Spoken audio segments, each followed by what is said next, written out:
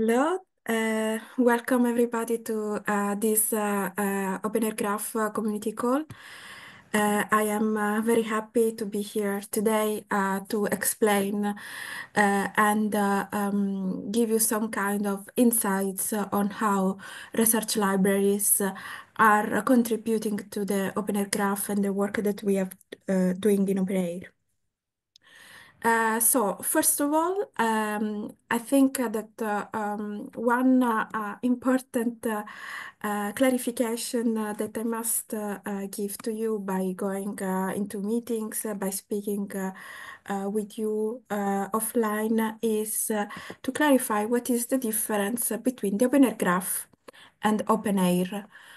Because while for us is clear, some people still have a confusion about OpenAIRE as an organization that is composed by national experts in Europe that are at the front of fostering open science practices, and the OpenAIRE Graph, which is our backbone services that is offering a database that from different kind of point of view can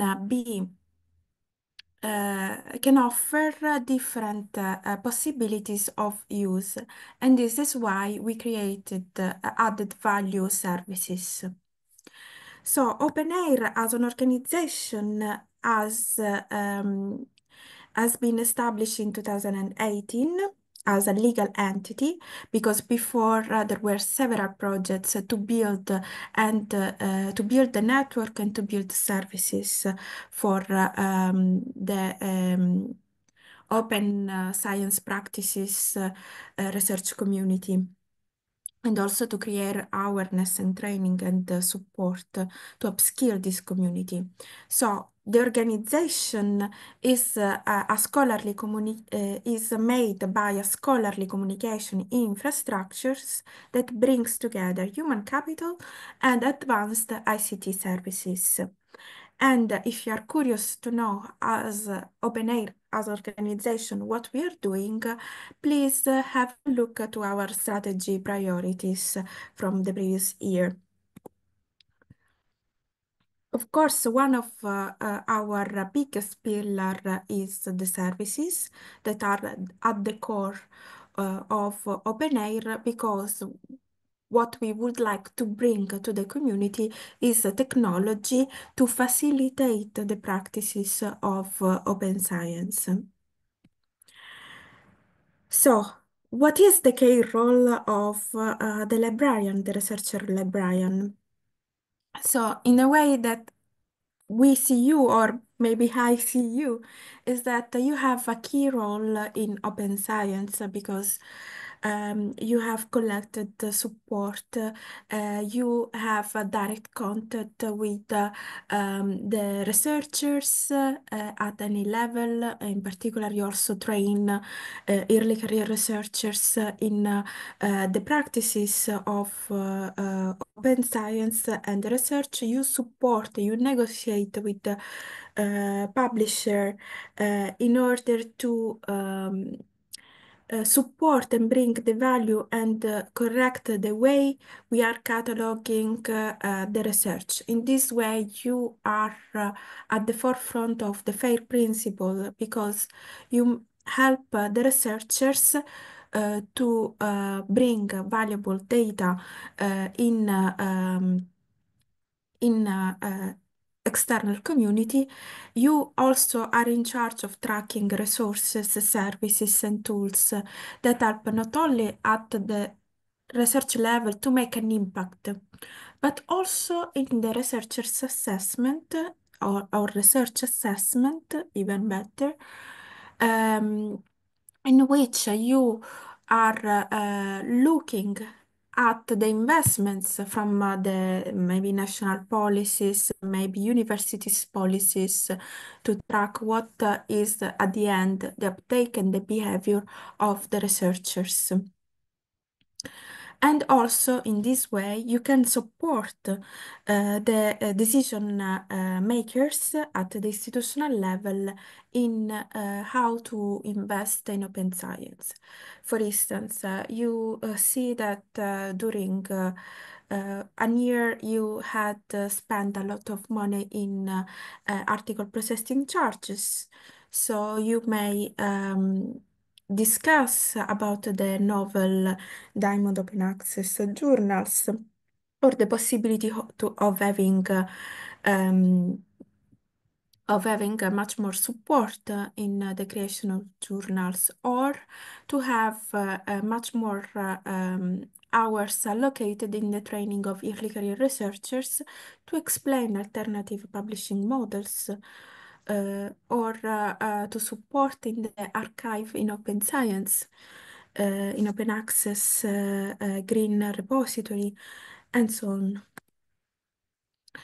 So, going from publishing to assessing, we know that the research life cycle is made of different components, but every of these components, which is physiological way, so you plan, so the researchers plan the research to plan, they have to collect and discover other resources, what others have done. They have to analyze and process the data, they publish, they archive, and this is where you are at the forefront. And also in the assessment, you also support the decision makers in a more stronger way. In any case, even if we speak about cycle, we know that in the digital era, everything is connected. So we are often speaking about a web of fair data. And of course, in this, what we pushed in particular, even before the COVID, but with the COVID became much more evident, is that for having a biggest bootstrapping solution, we need to collaborate. And also, we need to enhance the quality of the way we are sharing research and data.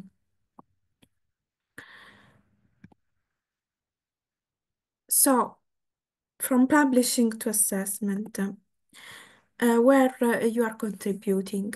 So, the librarians are key in this phase. In most of you are even directly or indirectly with colleagues, you look at open access journals, repositories, CRIS, and also you may have a role in funding databases, so you may speak with, for example, National Contact Point for Horizon, or with the ministries, or having association that supports you in the way you are negotiating.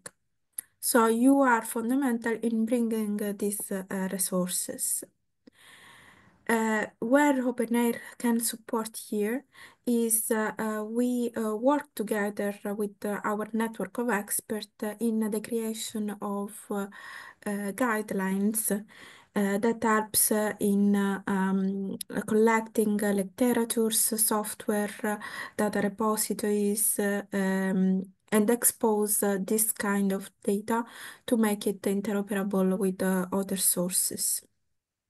From this, we create a service that is called OpenAIRE Provide, that is aggregating the data sources that are registering.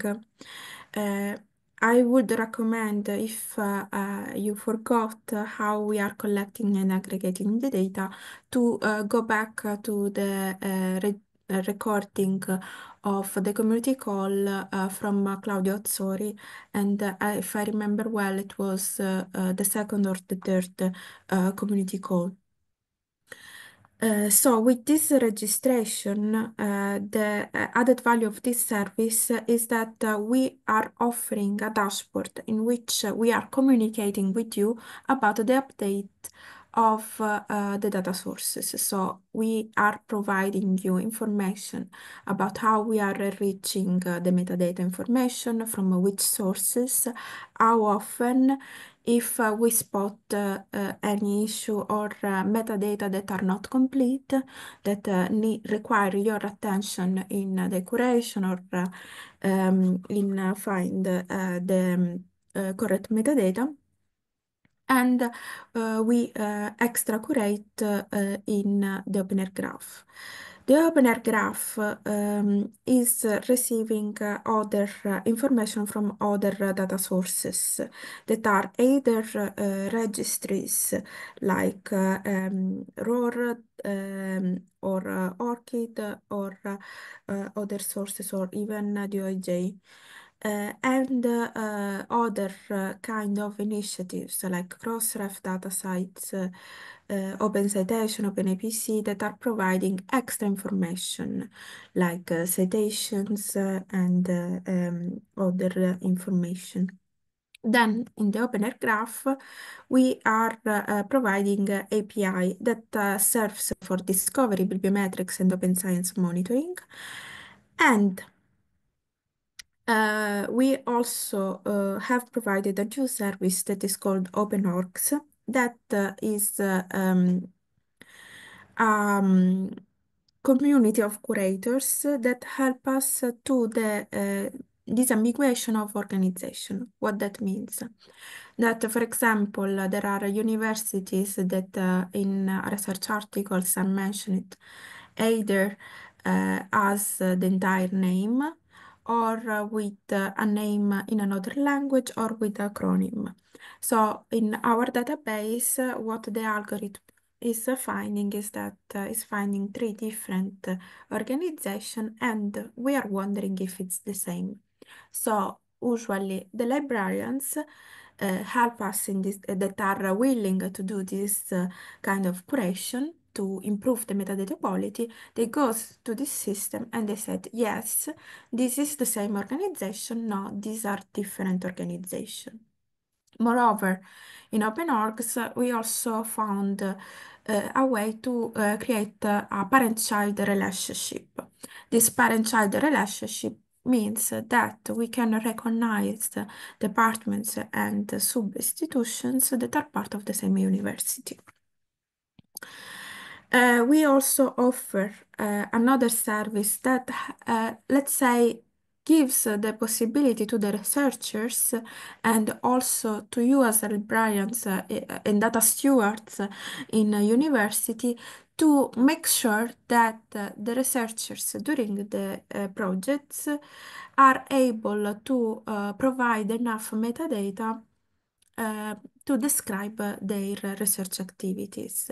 And this is in a way that it can be interoperable with the graph and contributes to enrich the metadata information and to provide link between publication, datasets, software. We also have another service that is called OpenAIRE Broker that helps to create the final metadata in a way that is very comprehensive to the final users. So you have seen many times these slides. You know that the OpenAIRE graph value are exactly what you see here. So to be open, complete, deduplicated, transparent, participatory, decentralized, and trust. I want to focus here in the participatory. As I show you in the previous slides, you have an active role on it if you would like to take it. There are key characteristics of the OpenAIRE graph, and again, here I would like also to keep your attention in the fact that we believe that the OpenAIRE graph is a public good. It means that if you are sharing resources in OpenAIRE, we keep the license that you would like to use. We recommend the CC by 0, so the OpenAIRE graph is CC by 0, but your content depends on the license that you gave in a repository in specific sources. So the researchers are also in charge to establish the license for what they are producing. And this is important when we train researchers to become, let's say, open scientists. So you know that the OpenAIRE graph it's used in scientific discovery, in bibliometrics and open science monitoring. Probably in the next call we will clarify also how the OpenAIRE graph contributes to the IOSC EU node, the new European Open Science Cloud portal. In bibliometrics, it can, let's say, the aim is to provide an alternative or to complete, let's say, the information that you have from a database that is um, community driven. Community driven because we believes that the librarians and all the members of OpenAIRE are contributing in the governance of what we are producing as a service. Say that we are also offering extra tools to track and to monitor the activities. We are working very hard in indicators, and these indicators can be visible in the open science monitoring services that are OpenAIRE Monitor, Open Science Observatory, and we are also contributing in the IOSC Open Science Observatory. So the next steps is that we are working on large language models in better APIs, and we are also now starting a new country monitor. The Irish National Open Access Monitor was the first. Let's say that the biggest particularity, but we are also working with other countries to check what are the open science practices that are following maybe the national policies or even institutional policies, if you would like, for example, to know how the behavior is changing in a specific context. To clarify here, in the OpenAIRE Graph webpage, you also can find what are the difference between the OpenAIRE Graph and the proprietary database. So here it's like an idea that we are giving to you because the OpenAIRE Graph is collecting a huge number of several research type. So we are not just collecting publications, but also datasets, software, and even in the publication, we are also collecting DMP, so data management plan.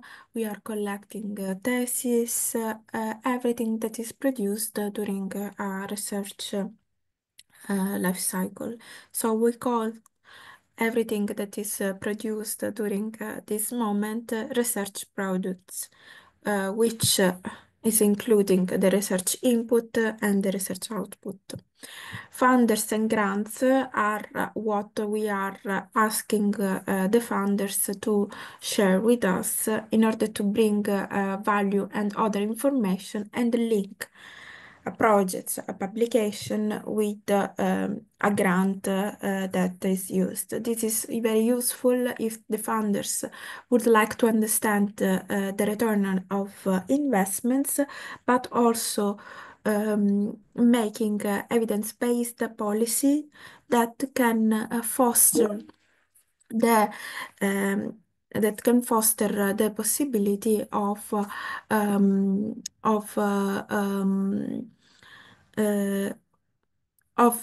giving an overview, an oversight about a research project. And the OpenAIRE Graph is free because it's supported by European grants. So, okay. Added value is that we went beyond a little bit the other research database because we are also collaborating with other infrastructures and services and initiatives to to provide other information and metrics. For example, we are automatically classify with artificial intelligence the field of science, or we are performing text mining to link a publication with the United Nations Sustainable Development Goals. We are providing open access indicators and we discuss with the community what could be interesting for them to understand. And this we do by creating the OpenAIRE graph and bringing added value services. So where you are contributing. You are contributing in provided data sources. You are contributing in using added value services and provide us feedback. And if you want, also you help us in collecting feedback. So you may use the explore or the connect functionality in linking a database with an article with the projects, and so on. You may train researchers in claim their ORCID and to create a better page in ORCID regarding the the research they are performing. You are, if you want, you can be part of OpenOrgs, as I explained before. You can report errors or provide feedback in our help desk. Also discuss case studies in these community calls or in the forum as the forum of the OpenAIRE Graph that my colleagues are posting in the chat. The discovery service of OpenAIRE are Explore and Connect. Basically, they are the user interface of the OpenAIRE Graph. The user interface of the OpenAIRE Graph is Explore. Connect is the vision that some community or research infrastructures would like to give either to same topics, either to a federation of repositories or an alliance of university that want to expose their own specific research. And this may be useful if researchers have to do, for example, an Erasmus project. So they are using they may use the University Alliance service to see where they would like to perform research or where they want to learn more about some topic of interest. Monitoring, as I said before, we have several dashboards. The OpenAIRE Monitor is offering a view from a university level, research funding level, and research communities or initiatives or infrastructures. While the national view, you can see the Open Science Observatory.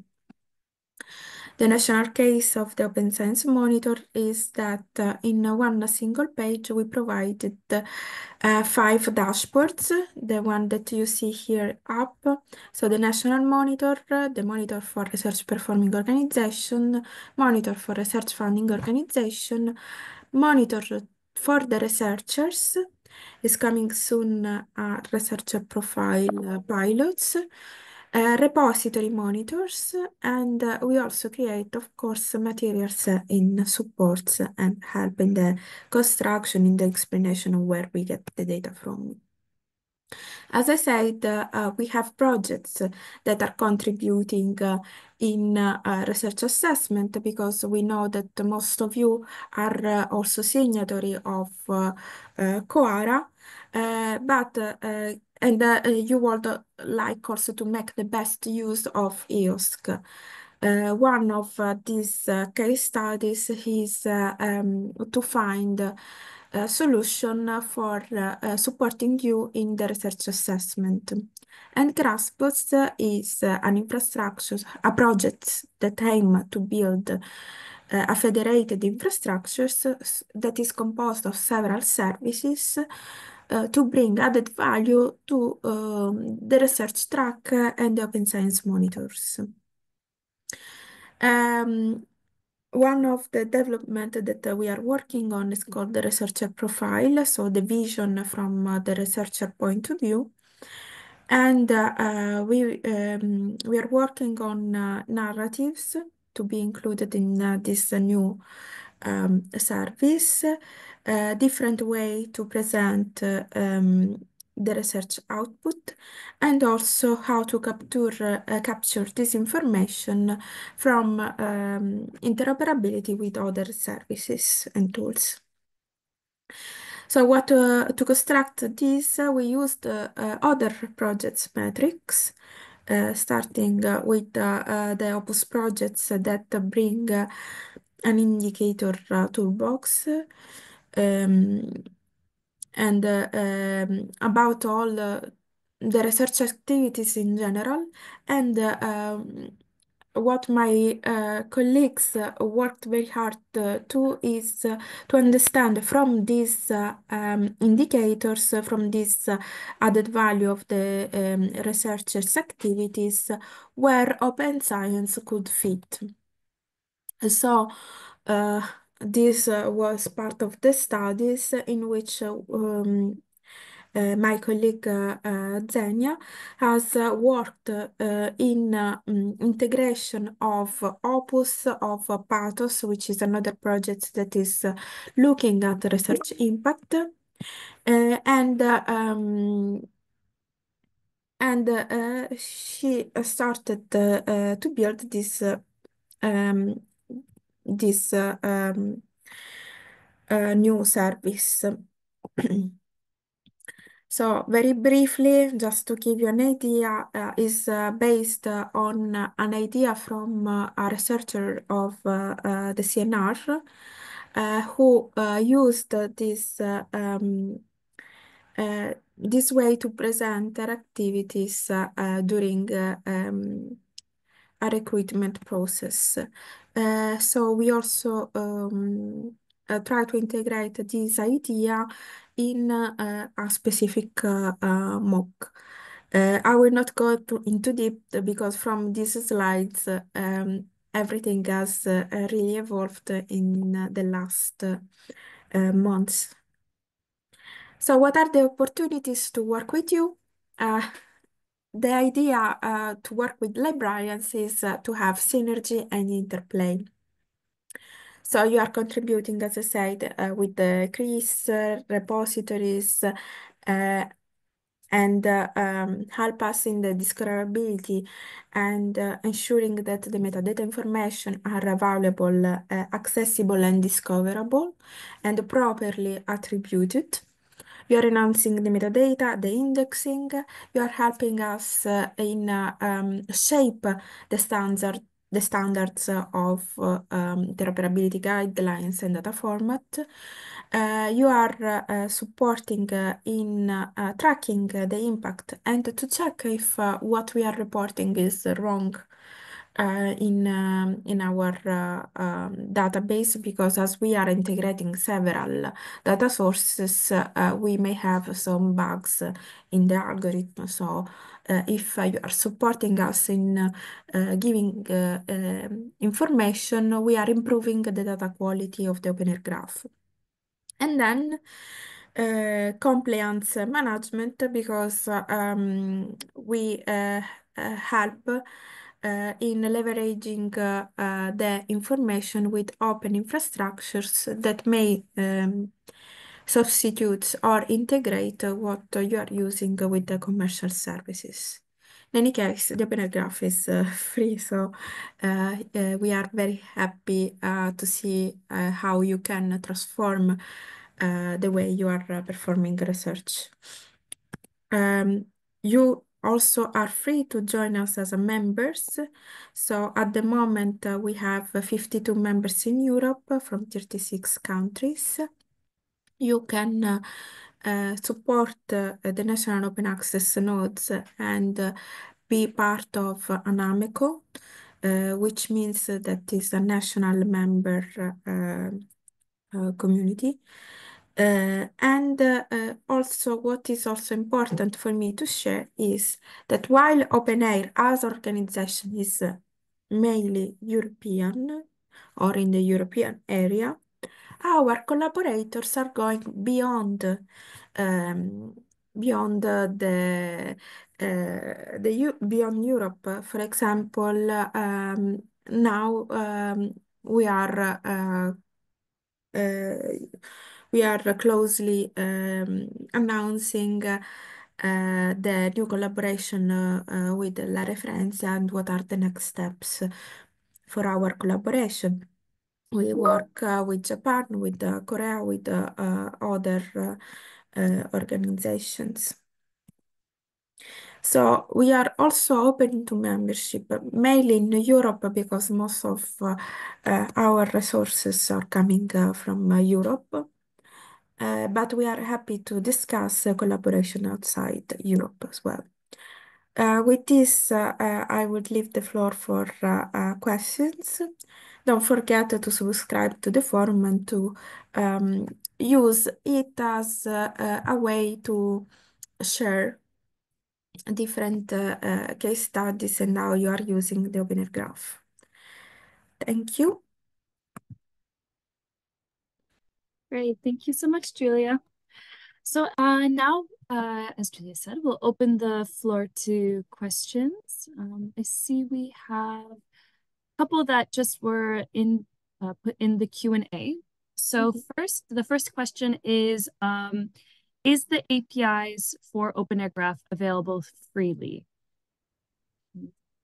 I know I can maybe answer this. I don't know if anyone from the tech team is here that can maybe elaborate more, but the short answer is yes. Yes, and I can send a link to where you can find the APIs and how to use them in the chat now.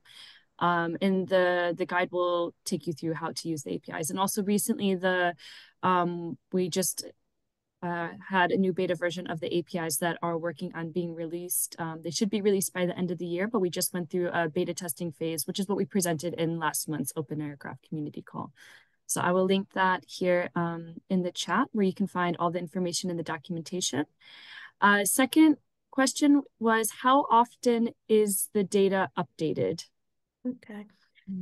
So just to complete with the previous questions, you also can find in the OpenAIRE documentation the beginner kit. And there was also a community call entirely dedicated to that. I think it's the third or the fourth community call. But if you are interested in using the beginner kit and you cannot find in the webpage, let us know and we will guide you through it. Say that the question was how often the OpenAIRE graph is updating. Usually more or less every month. So we said between 4 and 6 weeks. And the API are auto-generated every month. So, for example, if you open a Connect gateway, also all the APIs of the public gateways are updated in the same way. If you have a monitor, also the information in the monitor are updated with the graph.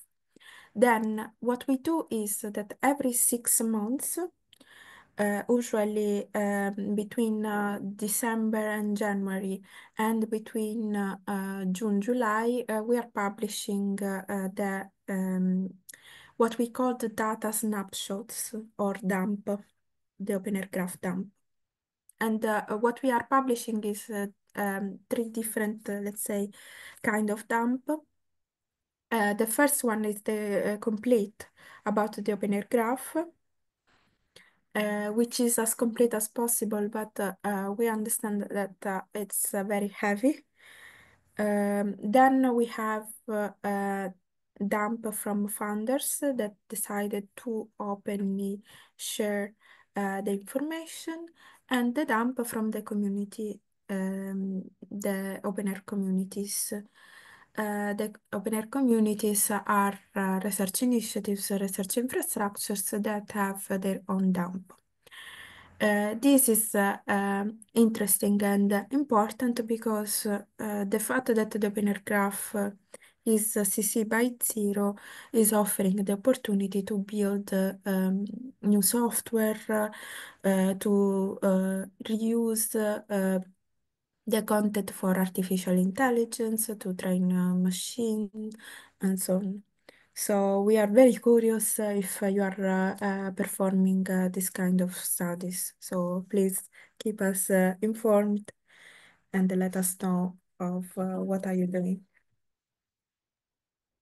Okay, thanks. And then there was a third question to this. And the third question was, if I want to create my own dashboard that will be open to public, so OpenAIRE Monitor will be priced as far as I know, can I achieve this by getting the data from OpenAIRE via API? Yes. So you can either use the OpenAIRE Graph if you have the human resources to work on the APIs or to have to work on a specific section of the OpenAIRE Graph. So we are completely happy if you are using that. The added value of, for example, the OpenAIRE Monitor dashboards or OpenAIRE Connect gateways are that you have a user interface that is helping you in having this kind of data every month. So you don't have every time to wait for a dump to be produced and build your own service. With our added value, everything is updated once per month. So this is how we are offering you more help. Moreover, what you are supporting is not,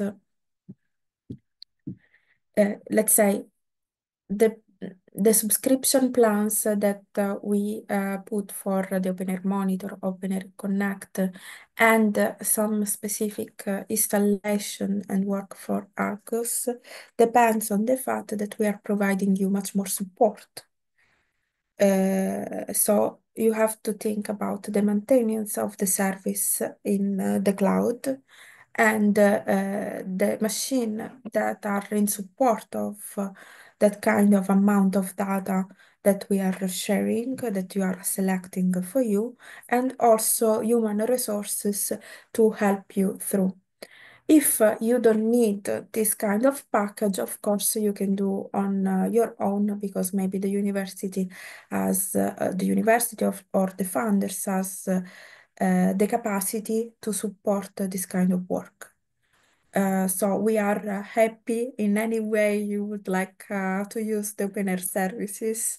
And of course, we are giving you the maximum of our support. Okay, thank you so much. I hope this answered the question. I think it did.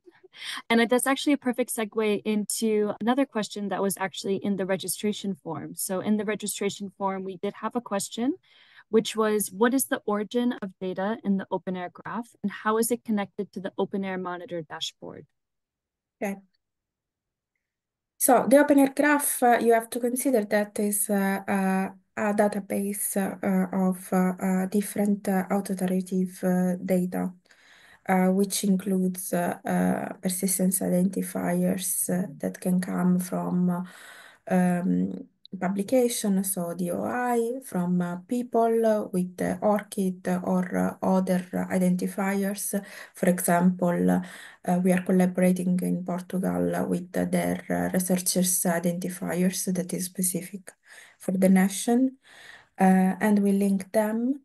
Um, we are collecting information from registries, as I said, organization IDs, and so on.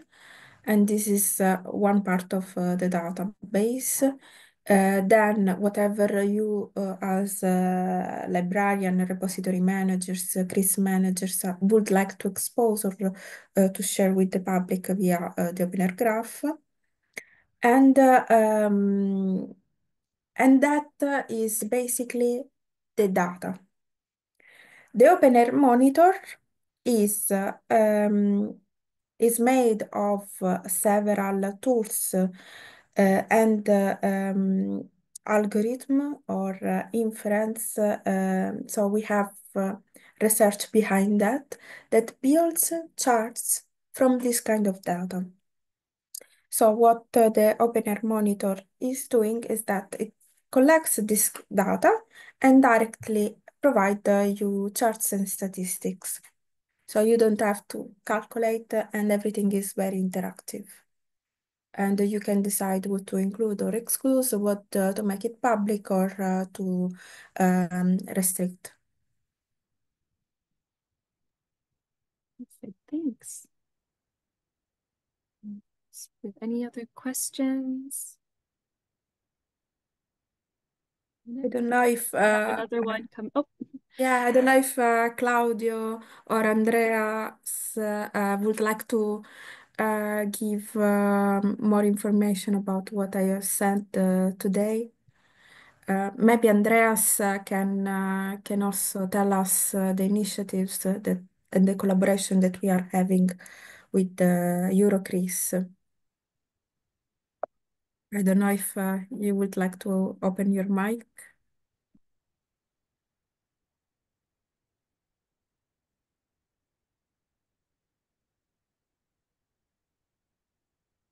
We cannot hear you. Sorry, Andreas.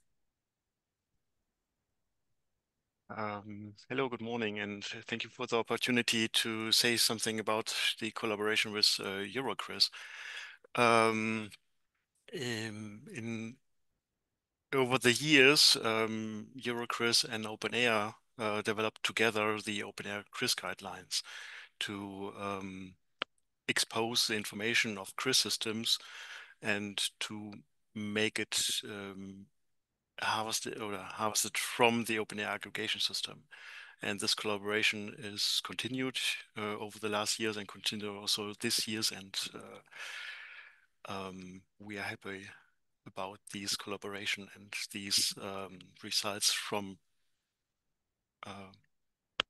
this collaboration. Thank you, Andreas.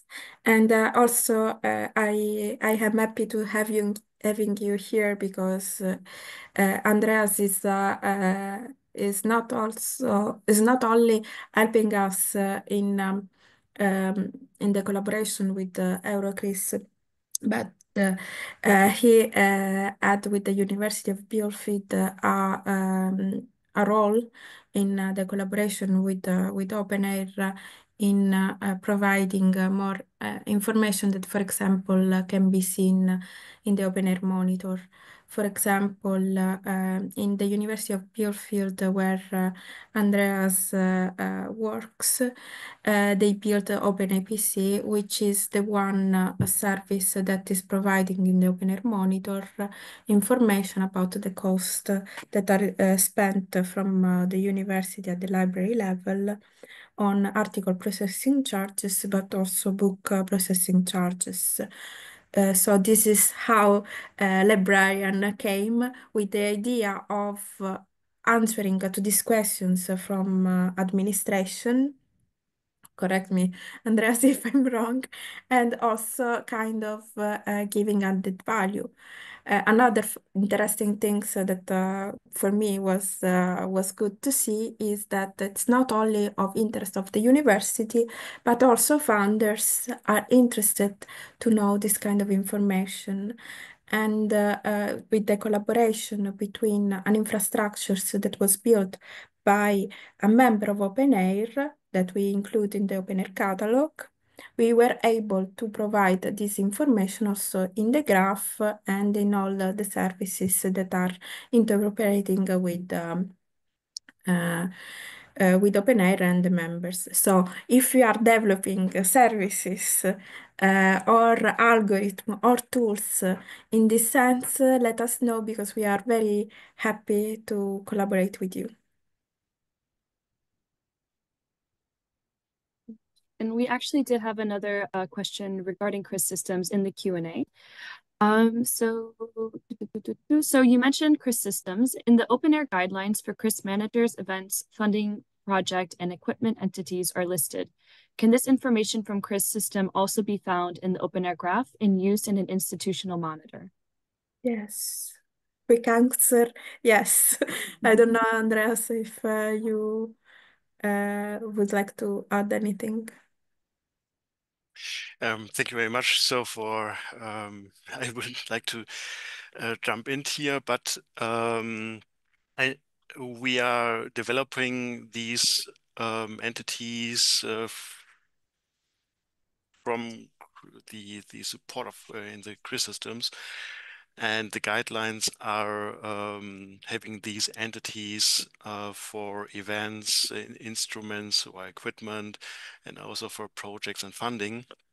And but I'm currently not involved in the integration of these entities into the graph, as well as in the pipeline to use these information and entities in the monitor dashboard. So I would like to hand over to the technical team here. Yes, so Celia need us that I didn't see before. Yes, thank you, Andreas. Yes, of course, we have this information, one that can be shown in monitor dashboard with one comment. For the funding information, it is essential that the funder that is specified in the metadata has been registered into OpenAIRE. And we have the funder in OpenAIRE. If we don't have the funder in OpenAIRE, we cannot associate any metadata about the funding information. So if and of course, for the European Commission and all the funders that are in OpenAIRE, when we have the metadata, we can also associate them in the monitor dashboard.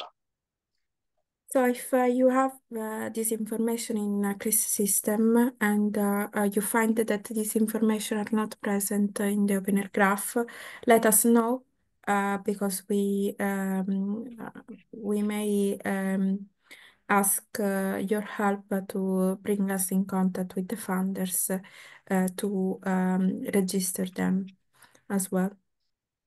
Thanks, Leonidas, also for sharing the page of Explore in which you can browse through the funders that we have in the OpenAIRE graph. Thank you. Do we have any other questions? And a reminder that if a question does pop up but later and you'd like to reach out to us, you can always do so via the help desk, or we also strongly encourage you to use the OpenAIRE Graph user forum, which is a great way to engage with both the Graph team and also the community.